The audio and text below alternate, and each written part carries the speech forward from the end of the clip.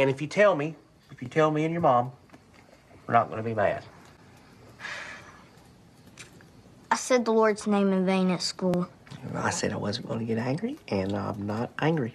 I went to the petting zoo and I let the goat lick my penis. What? I had a beer with the old biker man at the end of the street, and he let me touch his old lady's titty. Oh. One time I put a firefly in my butthole. Why? To make my farts glow. Oh, God. I shaved the dog and glued the hair to my nutsack so I looked like a grown man. I touched myself to Drew Carey on The Price is Right. God. Okay, that's enough. Stop, please.